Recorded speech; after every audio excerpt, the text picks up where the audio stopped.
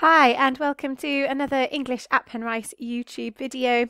Today we're going to be having a look at starting to explore Macbeth, looking at each scene and taking some notes in order to ensure that we have a really good understanding of the key ideas, references, quotations and methods that Shakespeare's using.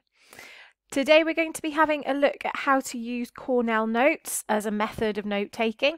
This is just one way that you could organise your notes, but it is a really effective way of organising those ideas that you're going to need to review when you come back to look over the play.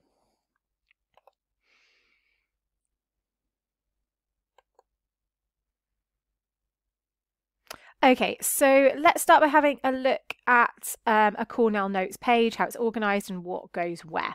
So on the screen here you can see your notes page. At the top we have the title. In this case we're going to be making notes on each scene of the play Macbeth, so the title will be which act and scene you're looking at. Underneath that we have a small column entitled Keywords and Questions. Then we've got this big space here for our notes, and finally at the bottom we have a summary box. I've also added an image, an icon, to jog our memory about the main event of that particular scene. In this case it's the witch's hat, because of course in that opening scene we are going to meet the witches. Okay, what goes into each of these boxes then? So in your big notes space, we're making space for key ideas from the scene, references, quotes, brief analysis, any methods that Shakespeare's used, and any links to context. So as we're reading, or as we're looking at a video about the scene, or as we're looking through our revision guide or notes on the scene, we're going to be compiling our main notes here. Then we condense those notes. So shortly after we've completed that lesson, or if we watched the video, we've explored the scene, we've made all our notes, we condense those notes into key vocabulary, so really important words or very short phrases.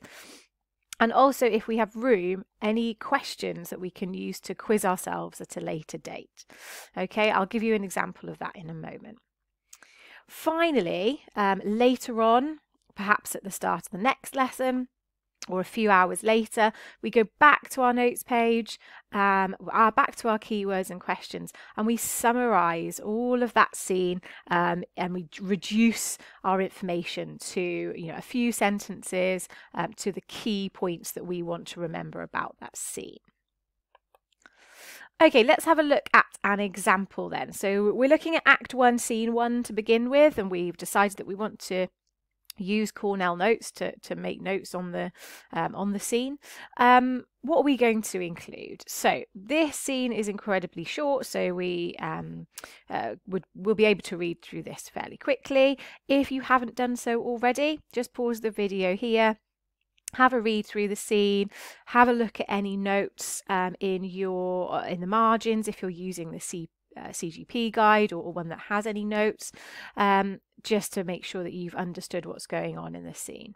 In a nutshell, we've got the opening scene of Macbeth with thunder and lightning, three witches planning to meet Macbeth once again, and we're going to decide how to make our notes on this scene now.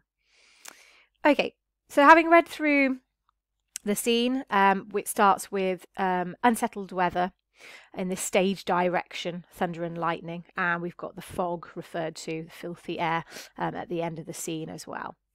Now, because I'm exploring this scene, because I've watched a video or I've looked at a guide to the scene, I'm going to be making notes on why that setting, that weather, is decided upon by Shakespeare.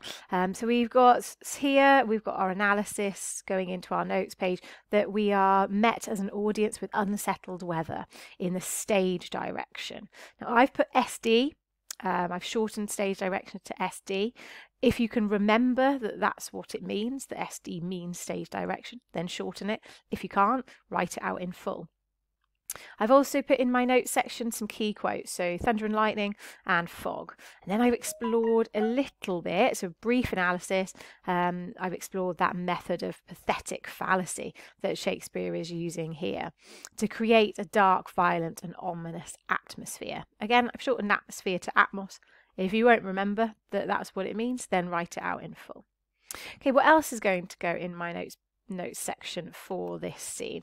Well, I've got 3 witches again entering in that opening stage direction, and I just want to link this to the theme of the supernatural in the play, and also a link to context. As I said earlier, if we can make links to context in this notes section, it's really helpful. So I've linked it to James I's writing of the demonology book, so his book on witchcraft and the supernatural, and his belief that these were slaves of the devil. So already we're meeting characters on stage who in the Jacobean era would have been seen as instruments of the devil and of products of hell. So we've got this dark, ominous atmosphere continuing, not just through the weather but also through the characters that we meet. And then I've picked up on a few really key quotations from the witches here. So when the battle is lost and won, and at the end of the scene, fair is foul and foul is fair. And they speak in confusing contradictions. So I've just popped that down in that notes section here. I've used those key quotes, and then I've explored those quotes in a little bit of detail here. The paradoxical, so the idea that something seemingly impossible is contradicted. So how the battle's lost and won. Fair is foul, or how can something that's fair be foul? It's paradoxical language. And also just noting that this suggests or hints at the sinister nature of the supernatural. Maybe they delight in things that are foul and corrupt. They take pleasure in it. To them, foul things are pleasurable and joyous. It also, I'm just exploring a little bit more here, the quotation, it presents the idea of good versus evil. So fair being good, foul being evil and corrupt.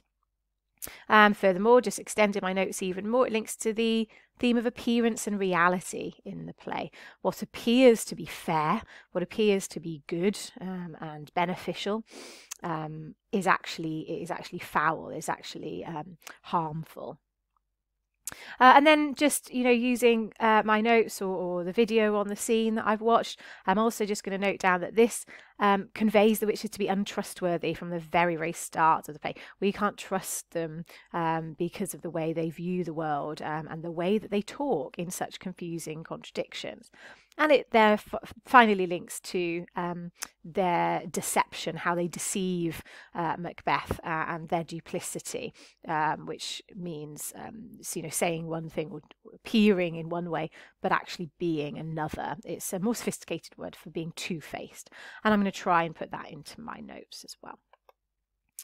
Then I'm going to add some comments on sort of structural features. So fair is foul and foul is fair. Hover through the fog and filthy air, ending with a rhyming couplet then, which really reflects this idea of the witches chanting, almost spell-like.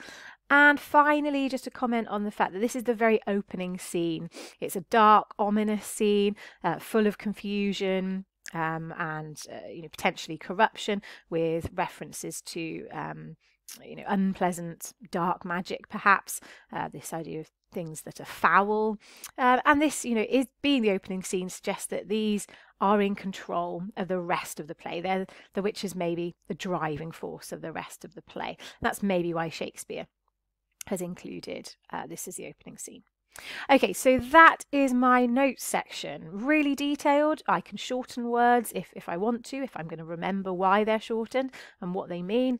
I've chosen key ideas, key references, quotes, and I've tried to analyse them briefly using my notes in my CGP or another version of the play, using explanation videos or my revision guide. Then moving on to the keywords and questions column. So after my notes section has been completed, I'm just going to condense my notes into keywords and questions. I've chosen a different colour. just because that really helps with revision and review. Have to. And I've condensed them, and as you can see, I've picked pathetic fallacy, ominous atmosphere, the links to supernatural, contradictions, and so on and so on. So I have chosen the words and the phrases and the questions that I think are most important to this particular scene, and I've taken them from my more detailed notes. Finally, my summary box. So I've come back a day or two later, or at the start of my next lesson, and I've summarised my notes and my keywords. Again, I've used a different colour just because I found that really helpful when I've come to revise. And this is my summary. In the opening scene, 3 witches gather in violent, ominous weather. They speak in contradictions to imply their untrustworthiness and duplicity, attributes of the supernatural that James I believed in. Okay, so that's my summary of the opening scene.